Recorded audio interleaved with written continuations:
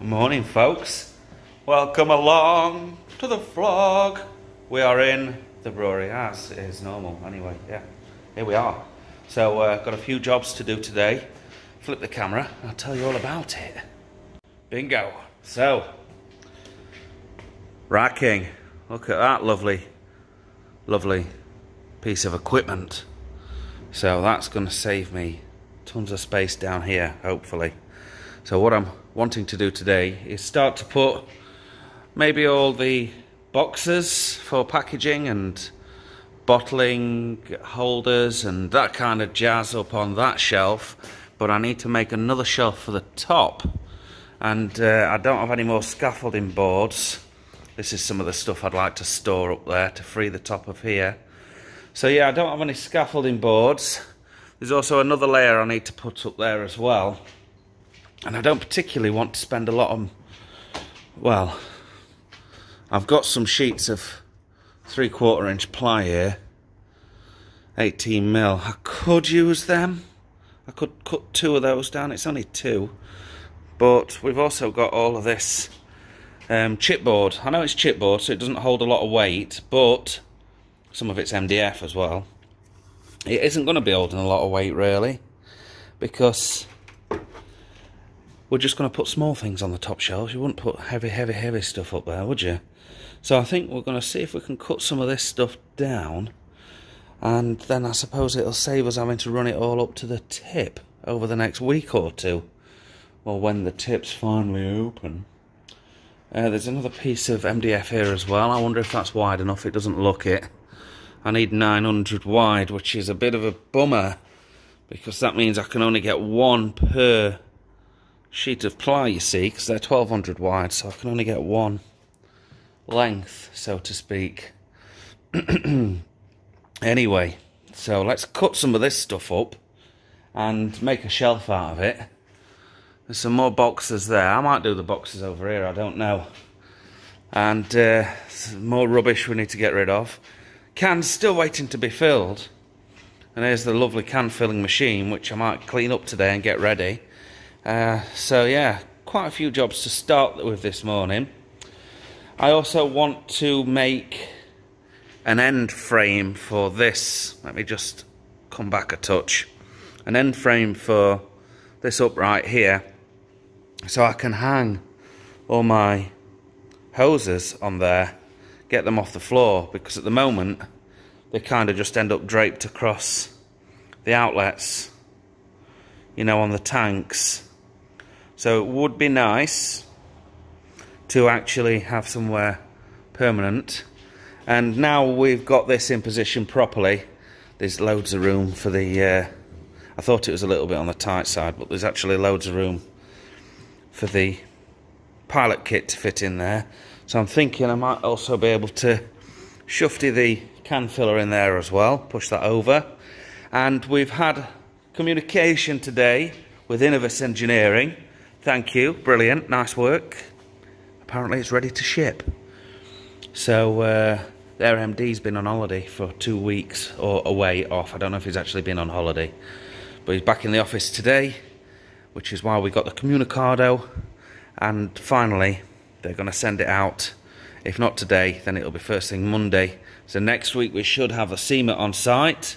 So the whole shebang, the seamer was expensive at 6,000 quid plus VAT. Big investment for the brewery, I know. But we managed to build this piece of equipment for £1,000. The cans cost about 500 quid. And then we've got the labeler for another 350. So all in, we're talking, you know, some other bits as well, like all the boxes, all the lids, you know, for the 6-packs, everything like that. I'd say we have spent the best part of 9,000 quid on this canning project. So it wants to bring that kind of revenue back in when we start canning.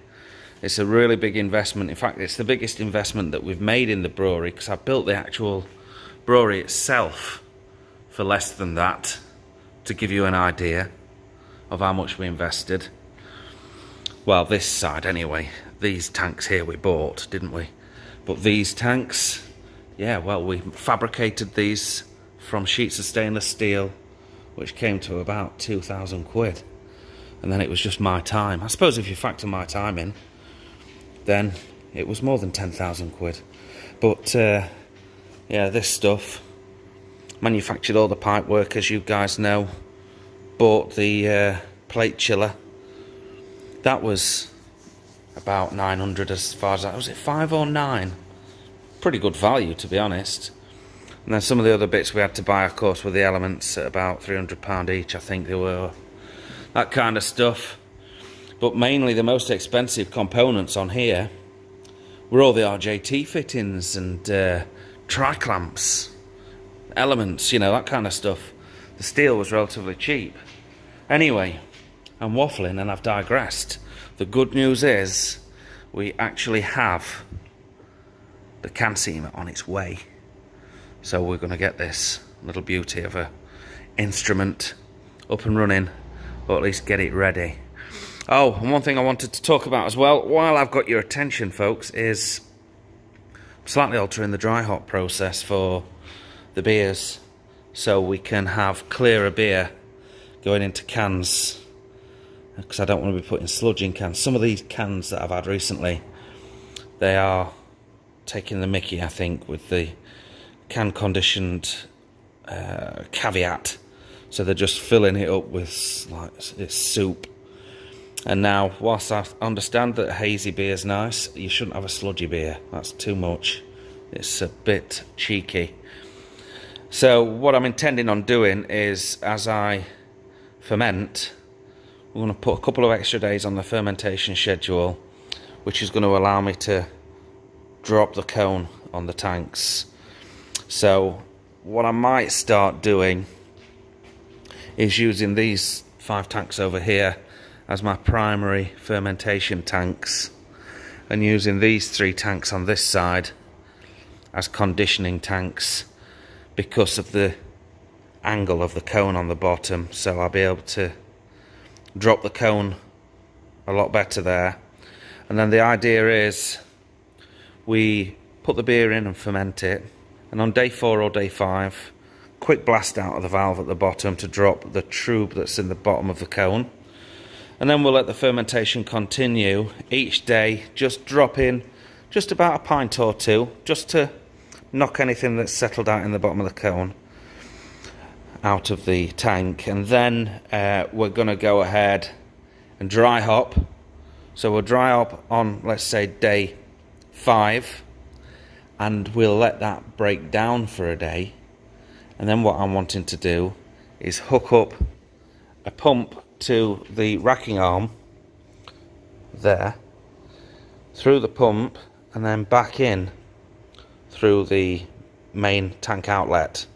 So we're going to recirculate the hops, and then say day 7 we put the second charge of dry hops in, give it a day to break down, and then same thing, recirculate through the racking arm.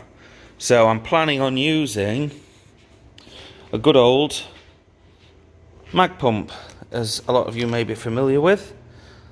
The Brew Pump 3000, as it's marketed by Matt over at Keg Kingdom.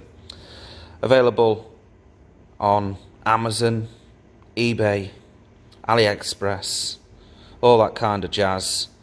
But you have to wait for it to be shipped from China that way. I believe Matt's got it in stock and he can send you it immediately.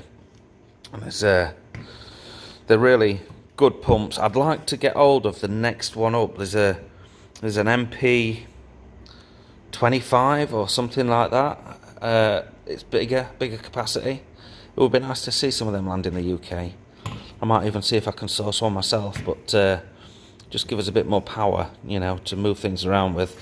But anyway, my plan is, we've got these 15mm push fit fittings. We're going to use this pump as well for pumping the beer into the can filler, but my plan is to also use it as a sanitary pump, because I can clean it down nice and easy, break it down, and then use that to recirculate the hops in here. So that's the plan as it stands. And hopefully doing that will extract more hop flavour. Then we can cold crash.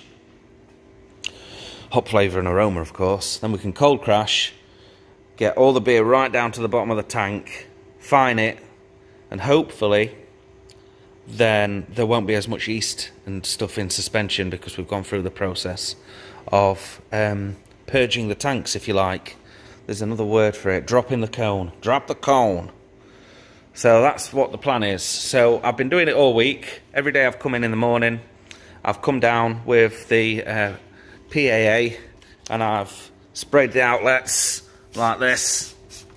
Good spray of sanitizer in there, and then blasted that out into a bucket, then hosed it down afterwards. So I'm going to continue to do that today, and then we're going to drop the dry hops into tank 1 at very least. We'll see what the specific gravity is of the other 2 tanks, because I've recently just had a problem with the repeaters, so I can't get the tilt measurements out of there unless I actually go up to the top and put my phone near the top. Anyway, that's by the by. We've got loads of jobs to do. I've waffled on for 11 minutes plus. I think it's time that I did some work. Oh, we've got some bits up there, folks, but time's ticking on now. Let's have a look around the corner. Oh, I guess that clock must have stopped. What's this one say? It's 10 past 7.